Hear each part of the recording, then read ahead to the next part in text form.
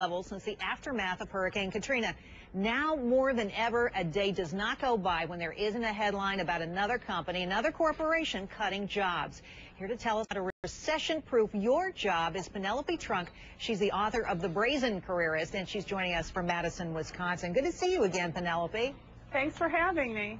All right, so let's start with what I think is really interesting advice. A lot of people out there try to be generalists. They want to be everything to everybody in their company, but you say that's not the way to go. Right, because when people are trying to recruit someone to a job, they're looking for someone to fill an exact job description. So if you don't peg yourself as an exact type of person, you don't fit anything. So in a market where there are tons of jobs and not enough people to fill them, you're great as a generalist. But when there are tons of people applying for each job, to be the best fit, you have to be a specialist. So now's the time to kind of retool your resume and make it more specialized. Well, you know, here's an important problem. I was in Detroit recently, and folks there wanted to move for jobs, but they really couldn't because they couldn't sell their houses. What do you do about this issue of relocation if you're in an area where prices have gone down and you can't unload your house?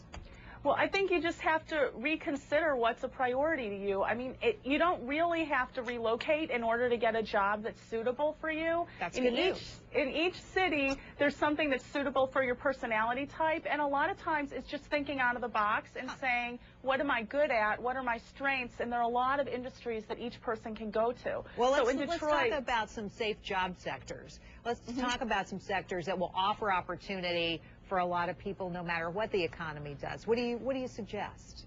Healthcare, IT, advertising, and these are all sectors that you can be any type of person and get a job. You don't have to be taking care of old people to be in healthcare. You can be an IT professional and go to healthcare. There are tons of opportunities in sectors that are booming, and you just have to kind of think about yourself as a versatile person, and you're more likely to be versatile. Now, you know, sometimes people get laid off, right?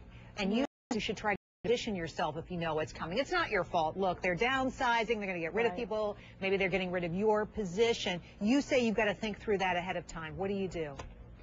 You take the time right now, instead of panicking and like packing up your desk, take the time to get on a good project that you can put on your resume, because you're really only good as the resume you're going out with when you get laid off. And now's the time to be a superstar in one area. Even if you have to do something outside your job description, everyone would love you to do extra work. So do it now to put something good on your resume. I love that idea.